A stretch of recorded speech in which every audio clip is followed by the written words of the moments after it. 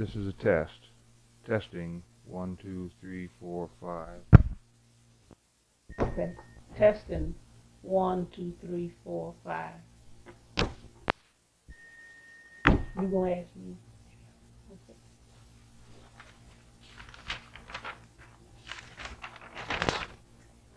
This is an interview with Mrs. Fannie Lou Hamer in her home at 721 James Street in Ruleville, Mississippi. The date is, what is the date? April 14th. The date is April 14, 1972. Mrs. Hamer, why don't we begin with something about your childhood life? Where were you born, and what was life like when you were a little girl? Well, I was born 54 years ago on a plantation in the hills, the kind of place that something similar to Hattiesburg, the place where you was from. I was born in in fact, I was the last child of 20 children, 6 girls and 14 boys. I'm the 20th child. Very poor family, sharecroppers, never had anything. Family life, didn't hardly have food to eat. If you would just wait just a minute, I'm gonna see if I can throw it for a little quiet.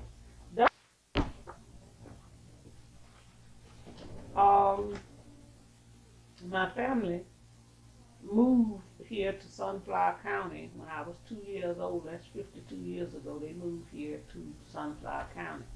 So I was mostly, raised here in the Delta. In fact, from 2 years old up until now, I've been in the Delta.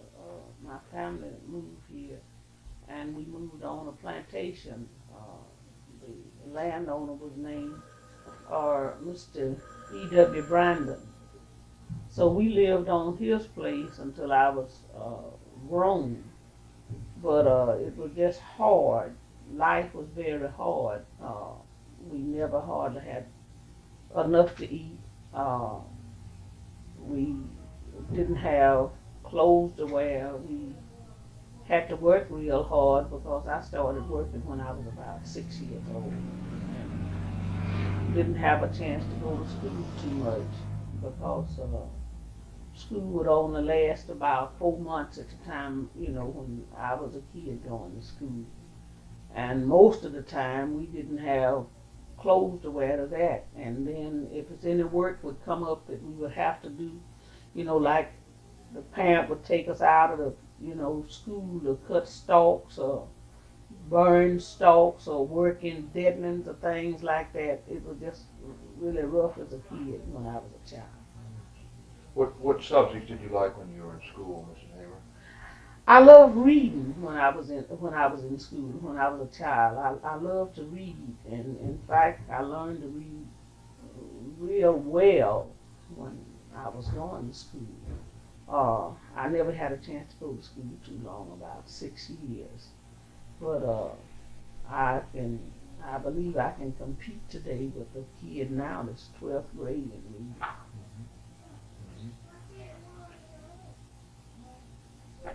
So how did you spend your life then from when you were finished with your 6 years of high school? Well, that was just in and out of school till I was grown, Just have some months I'd be in school and some I wouldn't.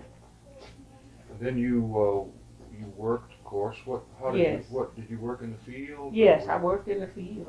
In fact, all the kids around in this Delta worked in the field. There wasn't no other work to do. They didn't have no such thing as factories. These factories is something new. Mm-hmm. They didn't have any factories. There wasn't nothing to do but field work. That's all you had to do. This time of year, when there wasn't no cotton to chop, we would be raking corn stalks or doing something like this. But it was never a time in April that kids would be in school when I was a kid. Never a time that a kid would be in school in April. And of course not at all in the summer. Not at all in the summer, but they worked, because, well, it was much more work to do at that time than it is now because they don't let the people work in the field now.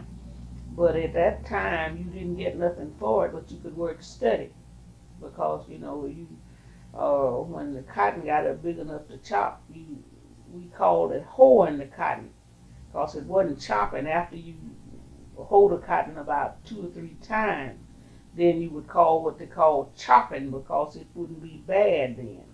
And, you know, we would just go over it from 3 to 4, sometimes 5 times. I remember during the time I was a kid and since I've been grown, some people would be in the front with the hoes chopping cotton, and other people would be right behind them in about a week with a sack picking cotton. They just, you know, worked from one season to the other one. It wasn't no such thing as a period, you know, where they had a lapse between there. They just chop cotton over and over. You know, when they go over it one time, if they finish up about Monday, well, sometime they'd have a week out, and then they'd be right back in that field and go over that cotton again. And they would keep doing that, you see, and then when time come to harvest the crops, it wouldn't be grass and stuff in it. They could pick it and it would be clean, you know, because it wouldn't be like it is now. They use chemicals and all of that. But they didn't use chemicals then. People used hoes to clean that cotton out. Let's move forward in time, Mrs. Hamer.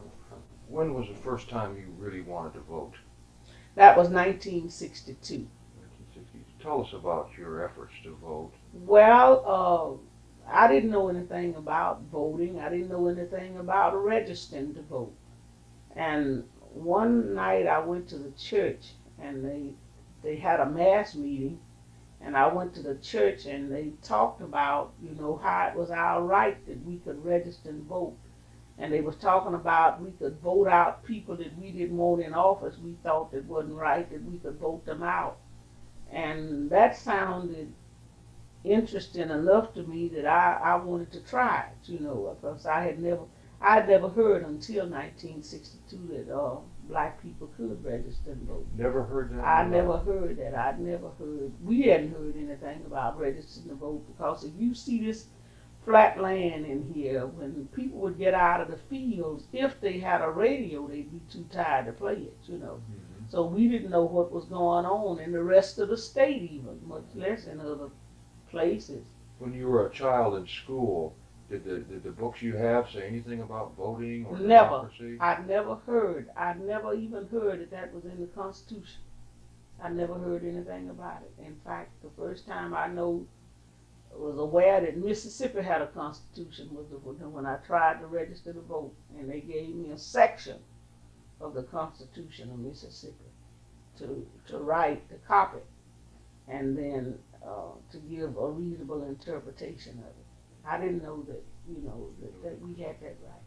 When you were growing up, did you know about politics nationally? Like, would you know who the president was? Were you in touch with? We would hear about the president, but it was, you know, kind of, you know, far fetched from us. Because I remember one president looked like the kind of stands out was President Franklin Delano Roosevelt was a president that kind of stand out because I remember him putting people on jobs to call WPA and all that. Yes. When I was a kid. Did you think of him as a friend of the black people when you were growing up? This would be in the Depression? Well, I kind of thought it.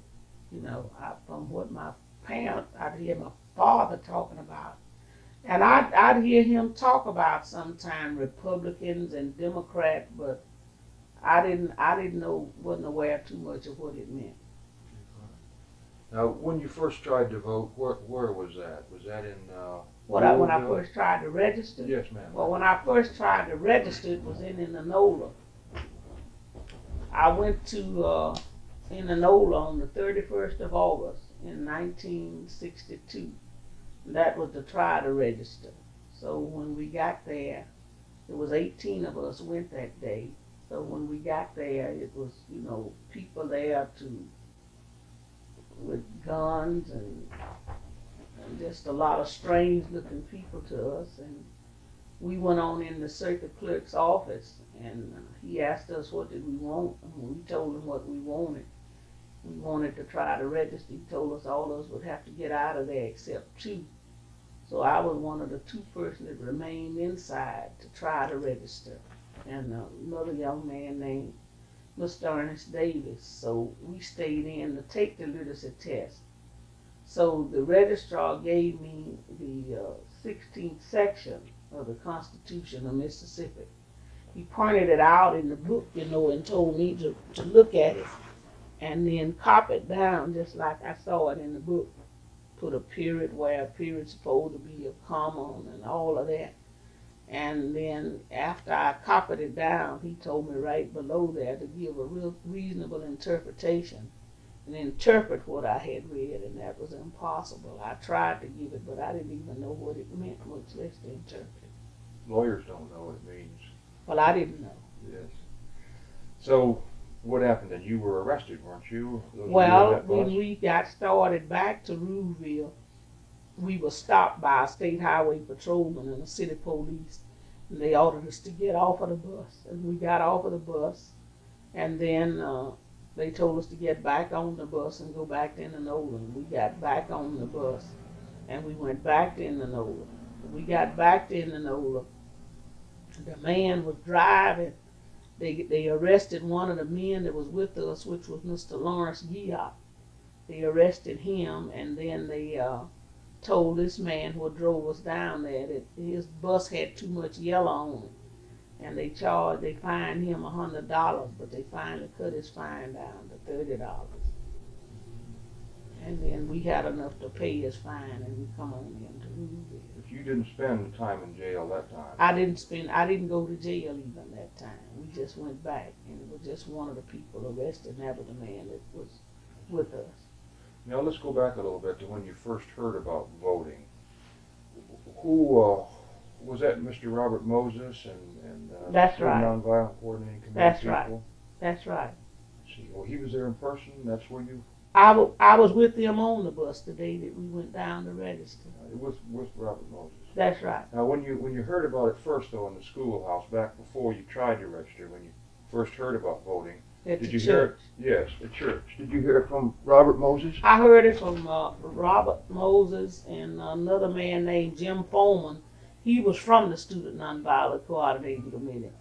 And he told us, that we had a right. And it was another man from CORE, Congress of Racial Equality, and his name was David Dennis. And all of them talked about it that night. And after they talked about it, it just made enough sense to me that I wanted to try.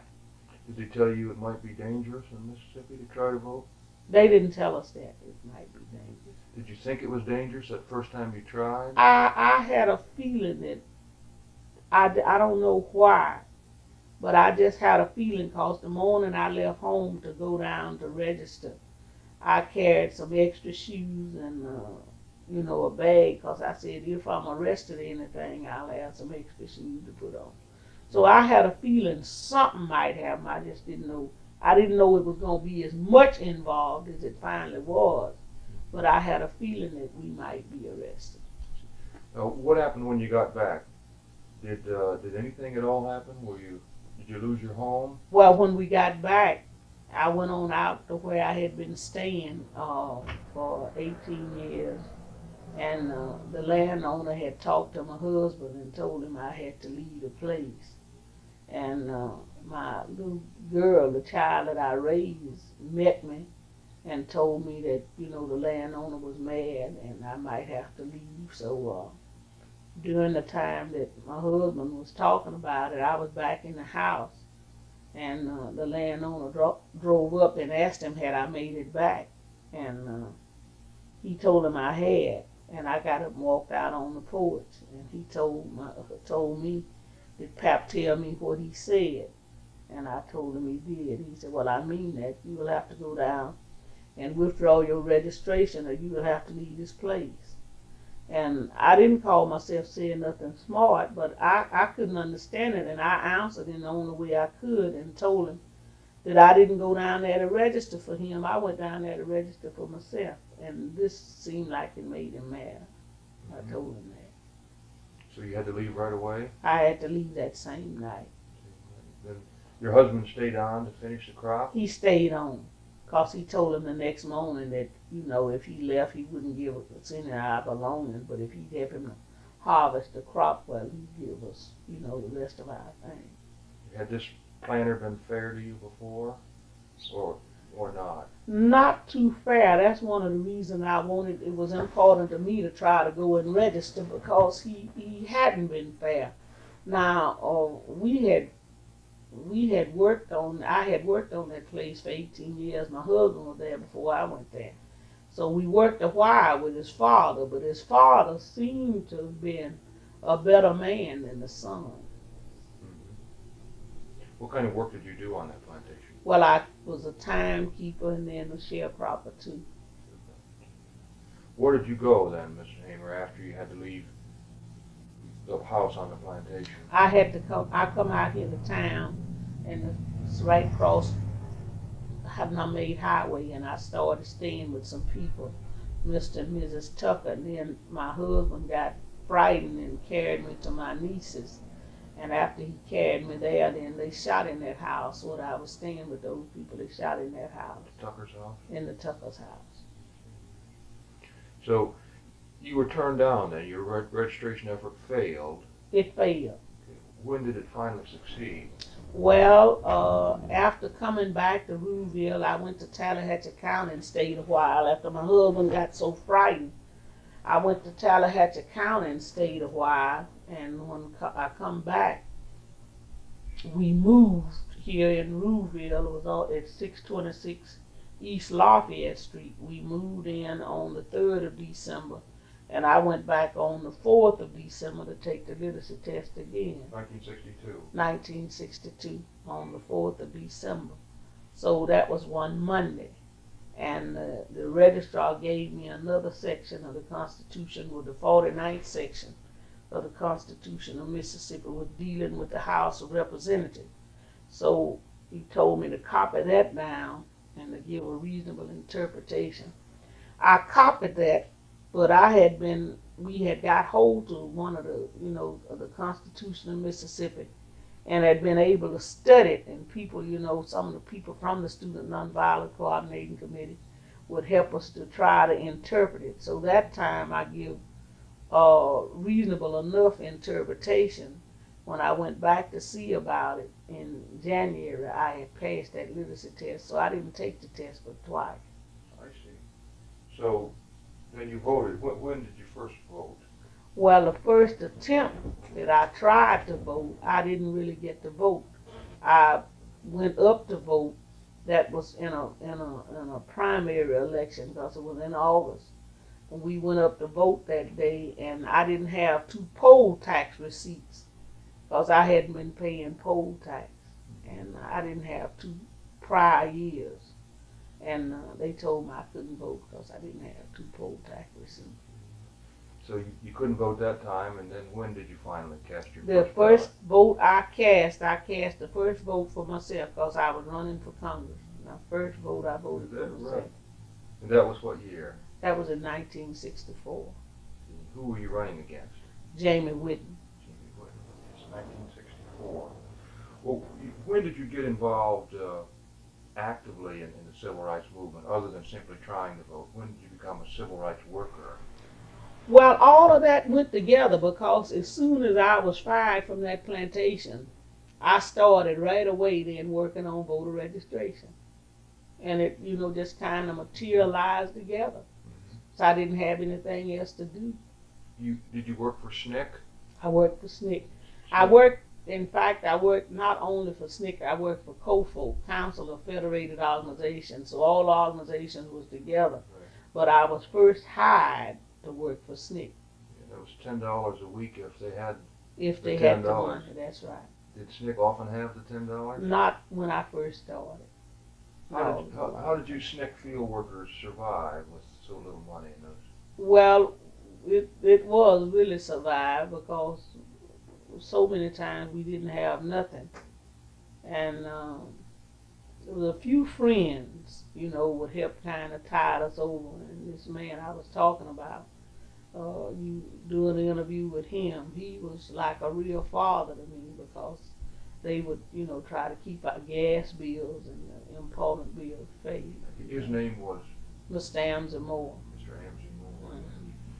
Talk about your activities as a voter registration worker in the early period, Mrs. Hamer. Well, it was rough, because we would go to places, to go in to do voter registration in places, and we talk to people, and we would tell them, we walk the streets in different little areas, and we would tell them we was coming back the next day, and by the next day somebody would be done got to them, and they would want to talk with us, and this kind of stuff. It would be kind of some days it would be disgusting, some very disappointing, and then we go to churches, and they occasionally along they was burning up churches, and these are the kind of things we faced with. Who would get to the people you talked to? Well, like the landowners and the white people would get to them, and then they would, tell them, and we was working them with food too. We would, trying to get people to get commodities. All of that went together because at that point it was really rough. Yeah. What about the Citizens Council? What activity did they have to prevent you from voter registration work, or weren't they active? Well, they was active. Of course, we couldn't tell what group was doing what, We just know we would be harassed, and we know cars would be passing the house loaded with white men, and trucks would be passing there with guns hanging up in the back. They would walk the street sometime with dogs, and we know it was something, but we didn't know what group it was. Now, you didn't really have much luck in those early years of voter registration. No, it was really rough. How many people do you think you carried down to? Not too many, but it was a few that would go, and we carried some down, and then they would be pressured, and they'd go back and withdraw theirs, and then occasionally along we cast some down that would refuse to go, and they made kind of what I would say was an example out of those of us that did say we wasn't going back. We was punished to the fullest, to keep other people disgusted, to keep them from going. Who felt freest to go among the black people? Was it the old people, or the young people, or the self-employed? Or? Well, in this area, it was more people my age than it was young people. The movement in this area has always been grown people. We've never had a strong movement with youngsters here, and still don't have. The folk mostly that go out in the front is older people. Why do you think that's so? I really don't know, but from the beginning of the movement here, like Brother Joe McDonald, he's dead now, Mr. Herman Sisson, Mrs. Hattie Sisson, Mrs. Joe McDonald. All of them was elderly people. They older than I am, but they were the one that stood up in the front and stood there. People like Brother Joe McDonald stood there till he died, with all kinds of pressures. Cause the night they shot in the Tuckers, they shot in his house and the Sissons too. Cause 2 girls were shot that night at the Sissons house, but they stood their ground, and it was older people. Yeah, I didn't suspect that. I thought mostly it was very young. No, it was young people worked with us, the SNCC workers, but of all the work was going on was carried out by grown people in this area. Were most all of the SNCC workers in those early years, were they black, or were there some white SNCC? Well, at the beginning they was all black, and then the whites began to come in. So it was blacks and whites. Mm-hmm. You mentioned COFO. We associate COFO with Freedom Summer, but COFO actually got started before then, didn't it? It did. It got started before. Do you know anything about the origin of COFO and how it got started and when it did? Well, I don't know exactly when it got started, what time it got started, but I know it was an organization like the Student Nonviolent Coordinating Committee and the NAACP and the Congress of Racial Equality that decided to get together and form this COFO was an umbrella for all of the organizations, so it just wouldn't be in one name. But at that point, SNCC was doing most of the work anyway. Usually COFO was SNCC. That's right. That's right. It's been said that most SNCC, or many SNCC workers and many COFO workers too, thought that the Justice Department under Bobby Kennedy was going to offer protection for civil rights workers and voting rights workers.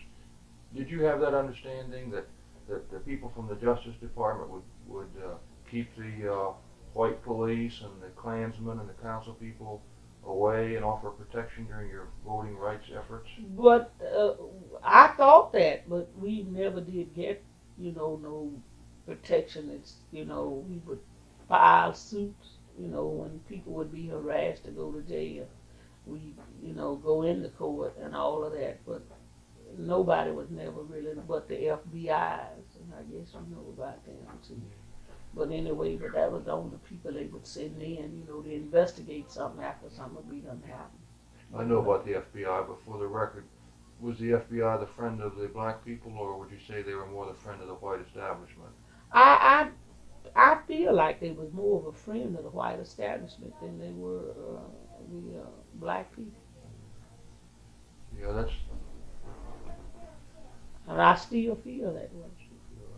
But originally, you thought, as a voter worker, that justice would offer some support or some help, and that John Doe or in fact we Marshall. get in touch with the Justice Department, Mr. John Doe, and the Attorney General at that time was Senator Kennedy,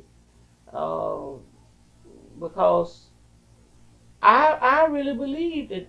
I believe with all my heart that they would protect you, until a certain length of time. And so much went on that nothing was done about it. And I had a kind of little leery feeling that would they really protect us or not. But we, that didn't stop us from doing what we felt that we had to do. Yes. Among yourselves, how did you explain the reluctance of the federal government to come in and support you in your efforts to get the rights of a citizen of the United States? Well, we would just talk about it among ourselves, and some of them would finally just give up on it and say it wasn't nothing going to be done. That's when I seen a lot of people, black young people and white young people, become disgusted and disillusioned with the whole setup. They said ain't nobody gonna do nothing, and all of that. Yes. Well, what about Freedom Summer? What were you doing during the summer of 1964? What was your activity like? And just talk generally about that summer in Mississippi. Well, that was doing the same thing, voter registration and having mass meetings, trying to get more people involved and bringing more people out adults, because at that time, it wasn't no such thing as 18-year-old votes. So we was trying to get as many adults as we could to register as possible. And that's what we worked on mostly that whole summer, was voter registration and getting as many people as we could involved. You had freedom schools too. Yes. What did you do in the freedom schools? Well, they teach, because it was a lot of people that couldn't. I didn't go much to the schools because I was out on the road most of the time, going to mass meetings in different areas and different places, like they want me to come from place to place to speak, and that's what I was doing. Yes. But the freedom schools taught about the Constitution and about citizenship. That's right. Voting. That's right. They had community centers too. That's right. They had community centers, and some of the white kids and the blacks was teaching in these freedom schools, and holding citizenship education classes across, because in this Delta, it's a high rate of illiteracy. It's a lot of people still here. You can't read and write. Yes, yes. Did you know Andrew Goodman or Michael Schwerner or I know Mr. Cheney? I know Michael Swerner and James Cheney real well. I didn't know Andy as well as I know Mickey and I see. James Cheney. Did you see them shortly before they were killed? I had been to Meridian to go to a meeting that they invited me to, a couple of weeks before they went to Oxford, Ohio. Let's rest a minute.